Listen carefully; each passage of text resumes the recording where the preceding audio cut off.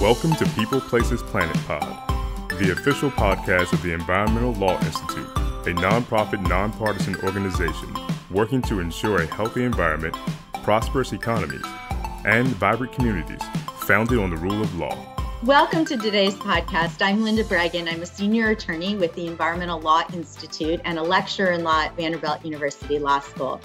Today, we're discussing a really thoughtful article by Warren Lavey entitled Toolkit for Integrating Climate Change into 10 High-Enrollment Law School Courses.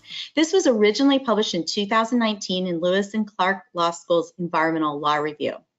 In his article, he proposes, as the title indicates, that law schools integrate climate change cases and other readings into core courses. And he not only provides the specific content for doing that, but an implementation approach as well.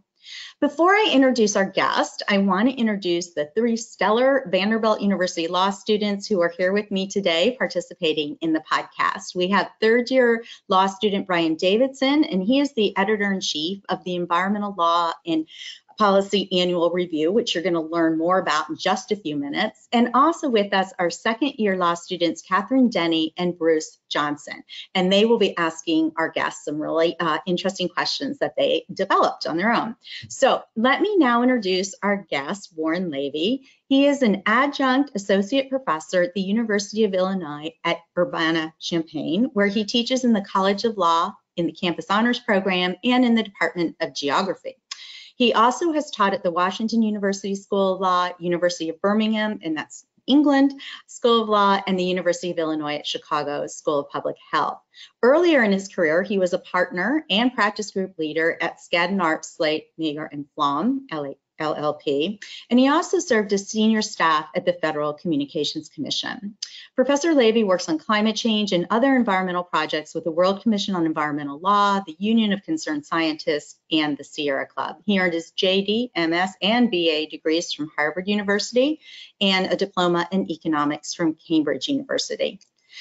Before we jump into our discussion with Professor Lavey, I want to hand it over to Brian Davidson to tell you a little bit about how we picked this article to discuss today as part of the Environmental Law and Policy Annual Review class. So I'd like to hand it over now to Brian. All right, thank you, Professor Bregan, and thank you everyone for joining us tonight. My name is Brian Davidson, and I'm the editor-in-chief of the Environmental Law and Policy Annual Review. ELPAR is a joint publication created by Vanderbilt Law School and the Environmental Law Institute. In this publication, we identified the year's best legal and policy solutions in academic literature to pressing environmental issues. ELPAR also organizes annual conferences in DC and Nashville, where the authors of the selected articles present their research and discuss it with other experts in the field. ELPAR has three goals. First, we take ideas from the legal academy and distribute them among policymakers and practitioners. Second, we encourage academics to engage in scholarship that contains practical proposals. And lastly, we highlight scholarship that is feasible, creative, persuasive, and impactful. The 22 students in the ELPAR class select the articles over the course of a semester with input from their instructors, ELI staff, and an advisory committee of senior environmental attorneys from the public and private sectors. For more information about our process and this year's picks, please check out our ELI and Vanderbilt ELPAR webpages online. And with that, I think we will start the discussion with Professor Lavey. Professor, thank you for joining us tonight. And I will start things off with, do you mind briefly describing the overall thesis behind the proposals in your article? Sure, thank you for giving me this opportunity. I'm glad to be able to talk with you and your other students.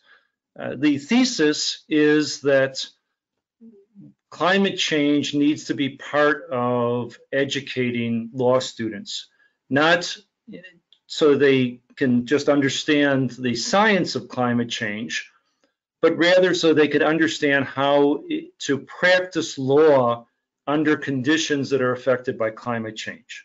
And in order to do that, it's best to integrate climate change cases, programs, laws, and other materials into the basic courses that all law students take.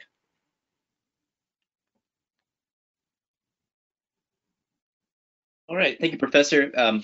Was there a specific moment or event that inspired you to write an article addressing the climate competency shortfall in contemporary legal education? Sure.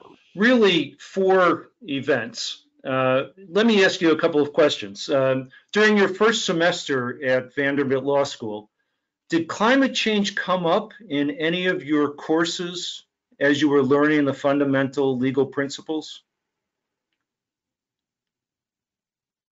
Honestly, I could say I'm not sure that climate change was ever mentioned, to be Okay. perfectly honest. And second question, I'm thrilled that you have such a strong interest in environmental law.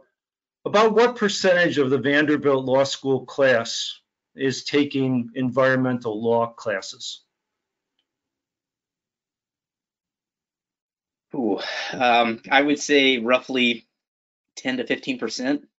Right. Really Okay, rough and estimate. last question, just quick. I don't know if you or anyone in your family or close friends are suffering from asthma or allergies or are having worsening of these conditions that you've been experiencing? That I could contribute to climate change? I'm not sure. I haven't really thought about it. Yeah. Nothing that Yeah, I'm aware okay, of. that's honest. I'm glad that you're enjoying good health and, especially during these times. But those are 3 of the topics that brought me to this approach. The first is that when I spoke with students at the University of Illinois Law School, so many of them were really not hearing about climate change in any of their classes, and certainly not in the first semester, to gain an interest in pursuing further understanding of how climate change impacts the practice of law and how they need to have understandings and skills relating to climate change. Second, the experience here at University of Illinois Law School is like what you said, maybe 10 or 15% of the students will take environmental law classes. And you've got some wonderful law professors in environmental law. We do also.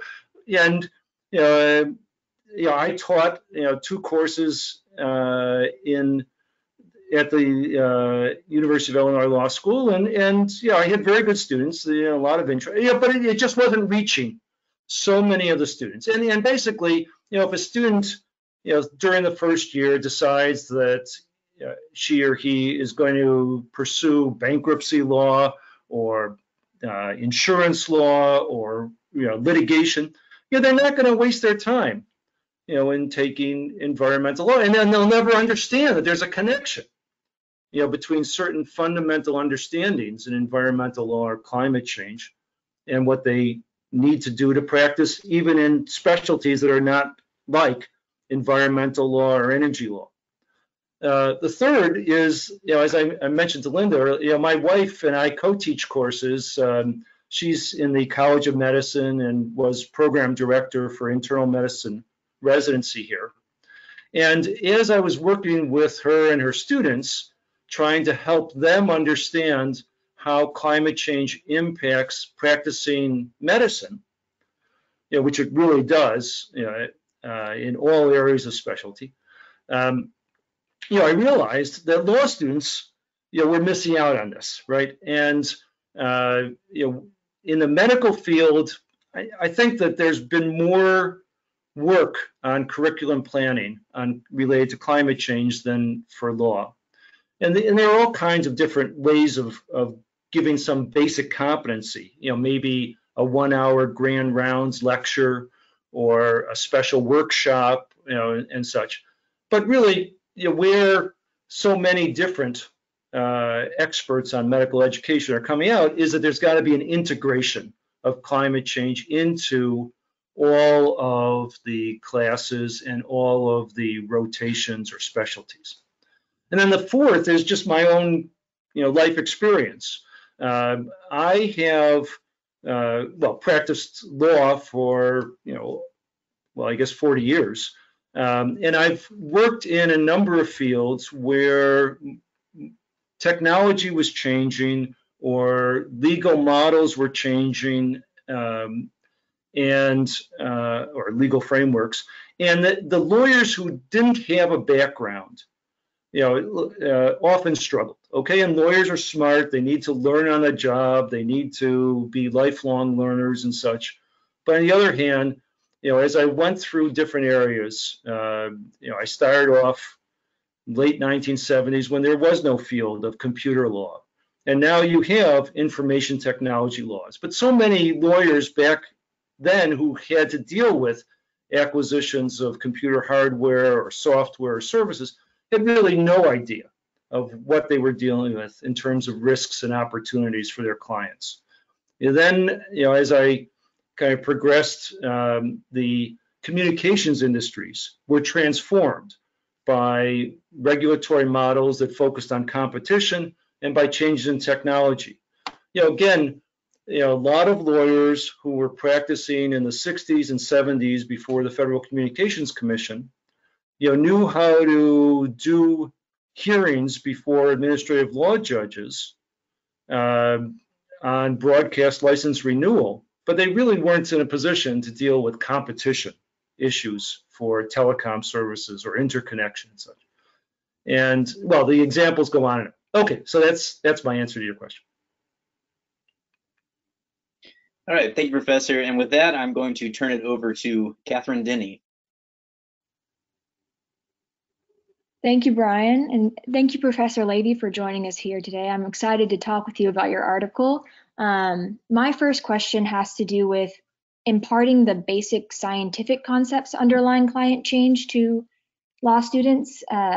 Do you think law schools should provide this basic knowledge in some format? And if so, what is the most efficient and impactful way to do so? Okay, so I do not spend much time in my classes on the basic science. I assign it, as a reading for the first class, but then, don't really, spend hours kind of going through greenhouse gas effects and source of emission and, ways of drawing down atmospheric carbon and such. I know that some other law professors who I have a lot of respect for, feel that, spending 2 weeks on basic climate science is important. But for law students as well as for undergraduates, I do assign a reading or two, I give them some videos to watch, and then I try to let them learn more, through cases or agency decisions or reports, that do a pretty good job of covering, the climate science. Thank you. My second question kind of still has to do with the classroom setting, more specifically geared though towards how in the current political climate change is unfortunately a controversial topic, and law students likely have disparate views on the issue. While the core suggestions you make ground the issue in legal precedent, students could still be distracted from the broader pedagogical goals of, in particular, core classes. Would you have suggestions for ways that professors can avoid this distraction? All right, so what do you think? I know there are some other social issues that have kind of emerged in I'm thinking back to my first semester of 1L, and I know myself, I think I brought one up in class and the professor did a good job of acknowledging my feelings on it while also kind of moving us through. So I imagine that would be the same kind of approach that a professor might need to take. But I wasn't sure, just because in this instance we are trying to more deeply engage with the material, as opposed to that was kind of a one-off situation that maybe wasn't as pertinent. Right. So that's a very good response. I'm glad you feel that way. My view, I could just start off by saying it's very unfortunate that climate change is viewed as a political hot button. The science is very solid and the threats are real, not just, 50 years from now, but today. In terms of law courses, I really feel that all law students need to be engaged in understanding that conditions are changing. Okay, so whether they need to view it in terms of currently hot political proposals on programs, like a green recovery from the COVID economic recession, or whether a carbon tax is fair or whatever. I think that they do need to understand that the conditions are changing and that their practice of law requires them to advise clients in the context of these changing conditions. And to say that, well, we won't call it climate change or we won't teach it, because there's a political controversy, really means that the students are going to emerge from law school and not have some of the competencies that their clients need. And I'll just refer you to a resolution that was adopted by the American Bar Association in August of 2019 that urged lawyers to advise their clients of the risks and opportunities that climate change provides. And it's not, just advising their clients of a particular political persuasion or in particular states or even in particular industries. I mean, this is really a direction to all lawyers, not just environmental lawyers or lawyers that call themselves climate specialists, but all lawyers should have the ability to advise clients on things like contractual provisions in light of threats to global supply chains, or what it means to have insurance coverage when floodplains are changing, when drought conditions are changing, when heat conditions are changing and such. The examples go on and on. Securities disclosures for corporations, diligence for mergers and acquisitions. All lawyers need to have the competency to advise their clients on the kinds of risks and opportunities that are connected to climate change. And this shouldn't be a political issue. So I guess that the short answer is that if a professor feels that it's necessary to avoid turning people off or engaging in a political free-for-all, then let's steer it to particular conditions, like sea level rise or flooding or wildfires or whatever. But make the students aware that the conditions are changing. Thank you. That sounds like an excellent resolution to deal with it. I'm actually going to go ahead. That was my second question. I pass off to Bruce, and he's going to ask you a few more questions. Thank you. Okay. Hi, Professor Lavey. Thanks again for being here. We really appreciate it. So I'm going to start off with just kind of some general questions about the article, and then I have one kind of more content specific about some of your particular proposals. So what do you think about encouraging schools to require an environmental law class rather than amending the curriculum of core classes? Do you think maybe this would be less effective because it fails to? Okay, so I'm supportive of I'm supportive of broad training on environmental law across all students. If a school could develop environmental law as a mandatory course, that would be great. I'll just say that 4 years ago, the International Union for Conservation of Nature and the World Commission on Environmental Law recommended that environmental legal education and capacity building, be developed for all people, not just for lawyers. So having all lawyers, come out with an understanding of environmental law frameworks and areas of substantive law, the different federal and state jurisdictions, all of that's very valuable. The typical response that I was getting for law curriculum, as well as in medical curriculum, engineering, and other subjects, is that there are already so many areas that our students need to learn.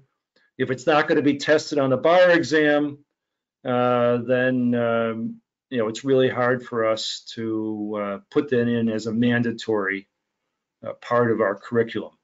So that's really where this idea of, okay, fine, let's look at the legal competencies that you are already targeting for development and recognize that the same time that is devoted in curriculum to develop those competencies, instead of using cases on railroads from 120 years ago, use a case on some more contemporary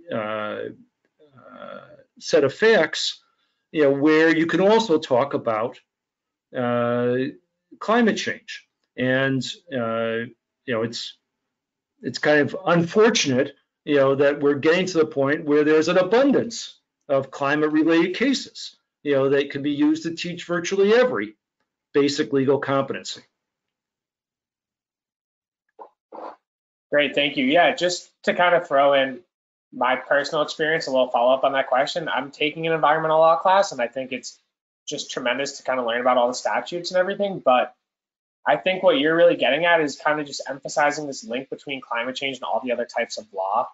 And it seems like to do that, maybe it's most effective to, instead of having a mandatory class, to just implement it across the spectrum.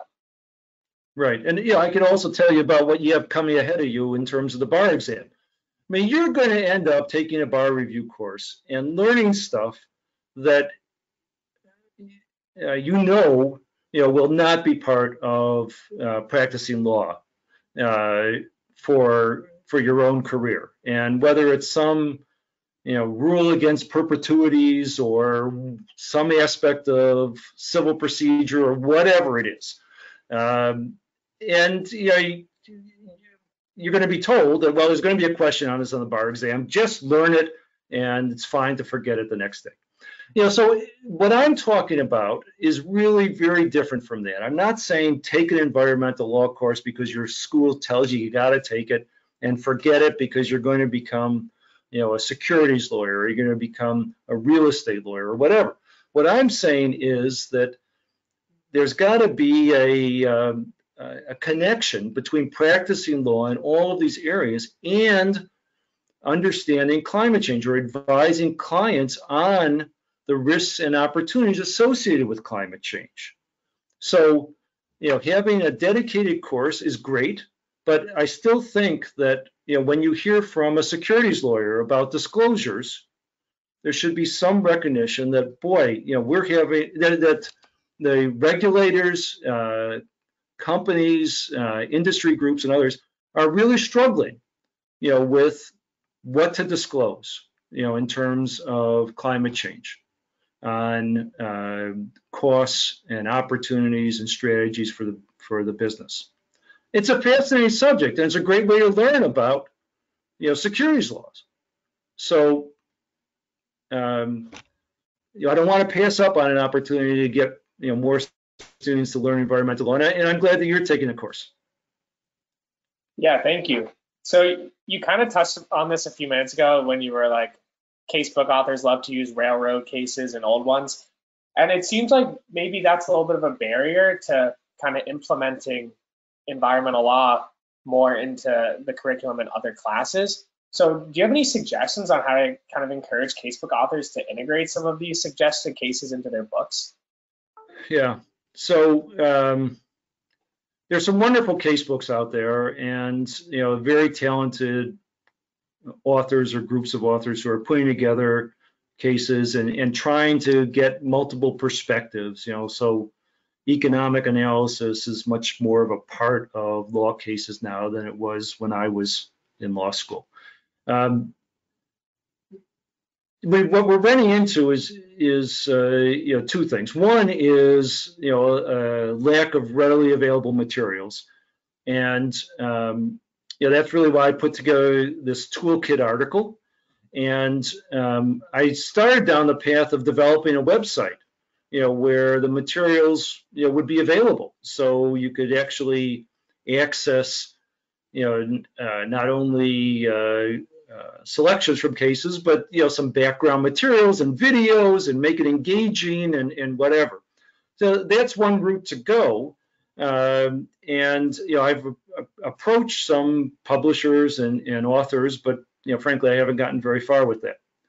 The second thing that we're running into is the same as what I've seen for years, through my wife in the medical profession, and that is that since climate change wasn't a part of how your professors were trained in law school, and since your professors probably are not actively engaged in practicing law now, maybe they were clerks for 2 or 3 years, 10 years ago, maybe 30 years ago, whatever, and they got a limited range of case experience. Now, again, there's some brilliant law professors. You're getting, great experiences by learning from them.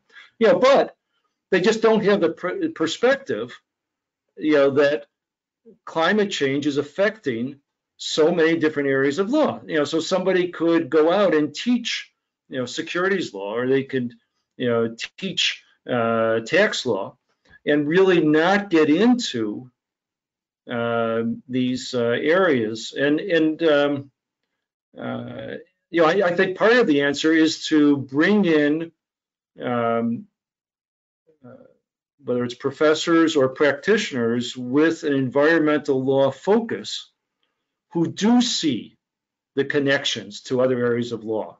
So, I was at a big law firm, and I was brought in as a specialist, by people working on a wide variety of mergers and acquisitions and bankruptcy proceedings and litigation and others, that connected with my area of expertise, right?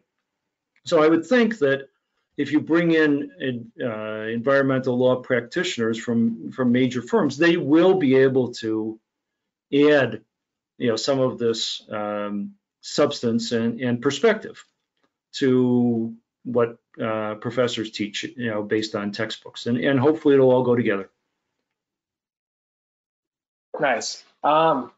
So another thing that you kind of touched on briefly before with Catherine's question about climate change maybe being a hot button issue, unfortunate as that may be, what do you maybe suggest as a solution from a professor who does not want to integrate climate change topics into their classes? Maybe because they don't think it's important, or maybe even they don't think it's real, because they already feel like they barely have enough time to get through what they're trying to get through already. I've kind of noticed my professors are always kind of rushing to not fall behind. So how do we make room for this and prioritize it? All right, so let me ask you. I mean, and it's something that I ask my students also. Have you seen subject matters or cases or particular legal principles that your professors presented to you, where you thought, boy, that was an opportunity to talk about climate change, and we just didn't go that direction? So while you're thinking about that, let me just say that I teach a campus honors program course, and it's for undergraduates. And I get undergraduates throughout the university, majoring in music or chemistry or computer science or whatever. And I asked them this question in the first class, introduce yourself, tell me where you're from, tell me what you're majoring in, and then think about whether climate change has come up as part of your classes or could have come up. And sometimes students like in civil engineering, will say, well, yeah, our professors did talk about how we have to think about stormwater, in intense rains or sea level rise. But a lot of times, the students won't make the connection, at least not in the first class, but by the 10th class or so, they will. I had an outstanding student in computer science who thought, oh, I'm learning algorithms, I'm learning artificial intelligence. Of course, climate change never comes up. But then we talked, about, the role of sensors and of, modeling and, other, aspects of computer science that are really integral to how society is approaching climate change. All right, so with that, I gave you a couple minutes, so let me just ask you, have you seen ways that your professors could have integrated climate change into what they were teaching? Yes, I thought of a few actually. Oh, great. I thought if I gave you enough time, you could get the right answer. All right, go. Yeah. So I'll just go back to the two of the 1L fall classes here at Vanderbilt. So thinking about contracts, we talked about kind of force majeure provisions and kind of, when what can make a contract conditions come up that no one would expect initially. And I think that would have been a great time to talk about climate change, increasing the levels of natural disasters, stuff along those lines. Also, I'm thinking about torts a little bit, like toxic torts. One of the things that got me most interested in coming to law school is reading about some of the great class action suits that have been brought up, whether it's like Tom's River or something along those lines. So I was a little, although I love my torts professor, maybe I was a little disappointed to not have that be a subject of discussion. And you could say the same thing about civil procedure and class actions as well. Yeah, so so that's great. And I really think it's up to students like you or Brian or Catherine and professors, like Linda, who do have a real interest in environmental issues and are probably getting some news feeds or looking at cases or whatever, that are showing you that there's a lot going on in climate change, and then bringing it to the attention of professors who are teaching these other courses. For example, I end up seeing developments in securities law relating to climate change that I bring forward to a professor here at Illinois Law School in securities law, and she's very nice. We've had wonderful conversations, but normally she would miss this, right? It might be a case that's really not labeled as a major securities case, or it's something in a district court that was really interesting and could be used, and there's no reason to limit what is being taught to Supreme Court cases or something. But it's really up to us, people who kind of want more and see what the challenges are, to show the other professors that the materials are there, they could be used to teach the same competencies, and in fact the law is moving such that for students to complete this course, they really should be hearing something about how this type of practice is being affected by climate change. Nice. And just one more question, and this is a little bit more specific about one of the classes you spoke about, property specifically. So you touch on takings and easements being an insightful way to kind of integrate climate change topics into property law, which is something we did a little bit in my property class with the cases like Lucas versus South Carolina. And I've noticed at Vanderbilt, at least, there's a pretty strong trend for property professors to have an interest in environmental law. So I think maybe this could be a class where the climate change issues are really honed in on. Could you maybe elaborate on some of your proposals to be integrated into property class, or maybe make some further suggestions that you didn't suggest in the article? Sure. Well, I'm glad that you kind of made the connection between the Lucas case and climate change. I think property law is really ripe for teaching the basic competencies with climate change. So whether it's issues like takings or zoning, economic regulation, whatever, that there's such an overlap, and so many areas of land use are being affected by climate change. Tens of millions of acres in this country are being devoted to growing feedstock for biofuels. Well, biofuels, I guess, some of the support, came from energy independence concerns and such, but some of the support, at least initially, was that this is a way of decreasing greenhouse gas emissions. Now, there's still a hope that advanced biofuels will do so. Similarly, there are hundreds of millions of dollars a year that are coming out of the carbon market in California, to support forests around the country as carbon sinks, offsets or carbon sequestration. And in at least a half dozen states, the environmental impact statements that must be filed for major land use developments, must include consideration of the impacts on greenhouse gas emissions.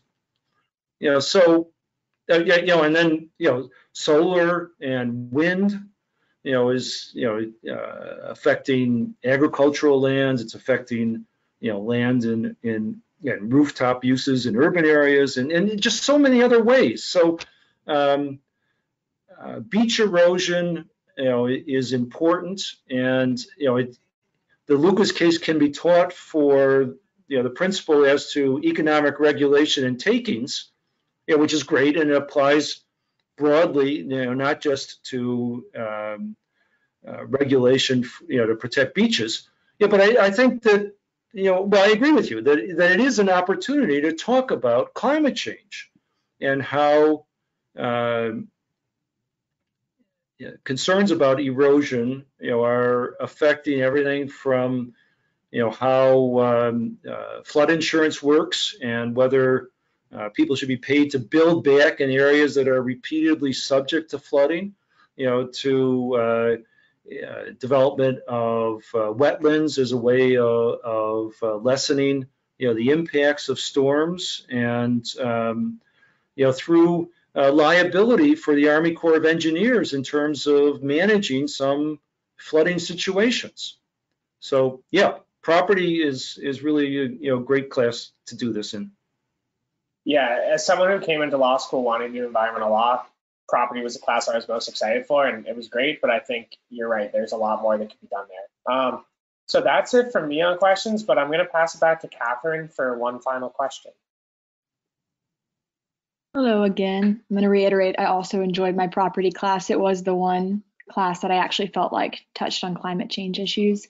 But for coursework that less clearly has case law that is a good representative for students to engage with, I kind of thought of securities law. Do you have recommendations for how professors can incorporate climate change material into their curriculum in a way that's grounded and will stick with students more clearly, given that a lot of coursework is kind of centered on case law and that's how students remember it? Right. Well, there are case decisions, including recently out of New York on whether ExxonMobil disclosed climate risks in its securities filings or engaged in fraudulent misrepresentations that were inconsistent with what its own scientists and business planners were looking at. There are reports from major securities regulators around the world that require companies to address climate change and provide guidance on how that should be handled. There is a recommendation or guidance from the Securities and Exchange Commission in 2010 on climate change disclosures that look at not just the physical risks, like facilities that might be affected by flooding with sea level rise or storms, but also business risks, interruption of supply chain, new opportunities as laws change and create markets for electric vehicle batteries or for more efficient appliances or whatever. And then also the reputational issues, that come in connection with climate change. If companies are kind of targeted by environmental groups and say, because they're not doing enough to cut down on deforestation in Brazil or Indonesia in connection with the wood products or soy oils that they are using in their products and such. There could be reputational damage, and that can affect the company. So, I think that there are plenty of very concrete, materials that could be used in securities law courses, and I've proposed some of these in the article, and I'm happy to send you more. I guess I could also say that companies are adopting sustainability plans, or more generally ESG, environmental, social, and governance commitments, and these are often coordinated through the legal department, but they're outside of securities filings. And what ends up in securities filings and is reviewed by securities regulators and subject to the possible liability, in connection with securities filings, versus what is done outside of securities filings through separate reports or websites or whatever that try to portray the company's sustainability commitments. That's a very interesting area for securities law, and I think students could pick up a sustainability plan from one of hundreds of different U.S. or global companies, or say a couple of different companies in the same industry, and compare them. What are they saying to their investors? And how are they reporting their targets and their achievements? Thank you. No, that I know in some of my classes there's more of a policy focus where they do ask us to engage with it in that way, where we think about what's the best policy in those situations. So I agree, that is a good way to approach it. And it's very interesting, and I'm excited to see it kind of pop up in my classes more. But that's my last question. So reading cases is great, but in terms of what you do in class, I often try to have active learning exercises and put students in the position where, all right, you're general counsel of this kind of company, and you're told that the securities regulators or your large investors want to see disclosures in connection with climate change. Put together a draft of how you're going to deal with these items, or at least develop a working plan for how you're going to get your finance people together with your operations people, together with your risk management people and whatever, to develop the drafts. And I worked on securities filings part-time for over 20 years. And securities lawyers are great at taking last year's disclosure and marking it up, to reflect, some changes in the business and, different levels of revenues and expenses or whatever. They're not very good, or they're pretty intimidated by drafting whole new sections, like a section that's going to address climate change for the first time. So to put students in a securities law class into that kind of exercise, I think is really valuable. Mm-hmm. Well, I'm going to interject here because we're running out of time, but I certainly feel like you've made your case, and I have to ask. I can't resist just closing with this question, which is, is there any indication that your proposal is gaining traction among law professors and practitioners? And then perhaps on a more upbeat note, did you ever contemplate the role that students could play in promoting this idea as they are today? Because I can tell you that they were the motivating force for this podcast, right? It really resonated with them. And so I'm wondering if you have thought about that before, and just how you imagine implementation moving forward. Right. So the answer to your first question is that it's gained some traction, but I wouldn't say, it's exponential growth. It's taking off like a rocket or whatever. I mean, it's in the early stages, and I would love to see Vanderbilt and other podcast listeners really take this up, and I'm happy to help in any way do that. I have taught some of these topics as part of an environmental law clinic where, the students worked on projects for clients, but in class, I also said, all right, here's how we're going to do a securities, case, or here's how we're going to do a real property development case or whatever. I've also taught, one class as part of an overall property class that had, focus on climate change. In terms of the role of students, I think it's really critical. I think that students have got to kind of make administrators aware that they want this competency. And there's a wonderful article that came out in the last couple of weeks on medical students in Emory University's School of Medicine that are really pushing for more climate change in their curriculum.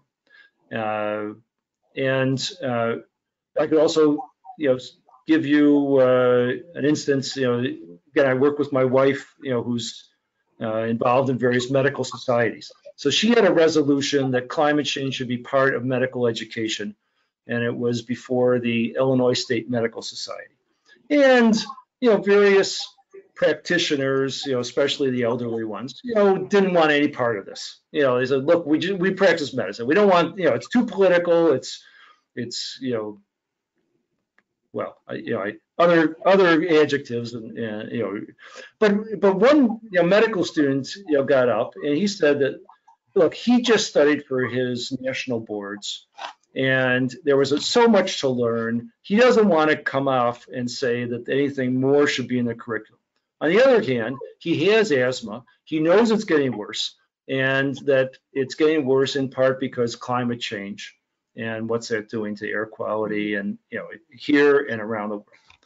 And he feels that his medical education should include climate change in terms of respiratory, cardiovascular, renal, infectious diseases, and other areas. So yes, students are a great hope. And I'm going to stop right there, because that is the sentence that we want to end on. Students are our great hope. And really, thank you all for joining us today. Obviously, a special thanks to Professor Lavey and our Vanderbilt Law students, Brian Davidson and Catherine Denny and Bruce Johnson. I think this is the first ELI podcast in which our guest has turned the tables and asked questions of the interviewer. So you all handled it beautifully. And listeners, we hope you will listen to more ELI LPAR podcasts, participate in our LPAR conferences, and read our annual publication. All of the information is available both on the ELI website and the Vanderbilt Law School website. So thank you so much for joining us today. Thank you for tuning in to People, Places, Planet Pod, brought to you by the Environmental Law Institute. We would like to hear from you, so please send us your questions, comments, and ideas to podcast@eli.org. And if you're interested in learning more about our work, attending one of our events, reading our publications, or becoming a member, please visit our website at www.eli.org.